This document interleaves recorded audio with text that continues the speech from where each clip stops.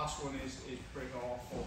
Okay, so keeping the, again, hip pressure, yeah, clear the foot on the outside, take the other leg across, put the knee to the pocket, the knee touches the mat, keeping the shin across the thigh. Okay, this time instead of switching knees, what we're going to do is we're going to kind of posture up a little bit.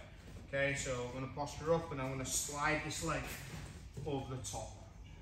Okay, now depends kind of how flexible and stuff you are.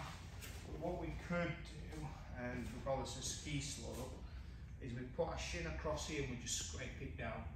Okay, on the side of your leg you've got like a little muscle at the top which has a huge ligament that goes all the way down called the AFL muscle. Okay, so you kind of give him a free massage.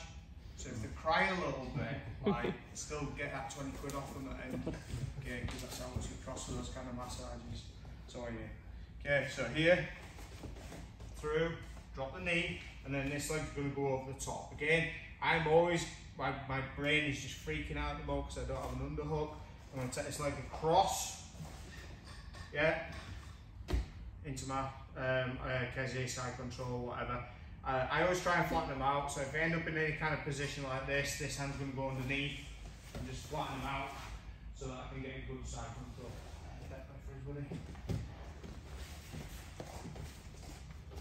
Step.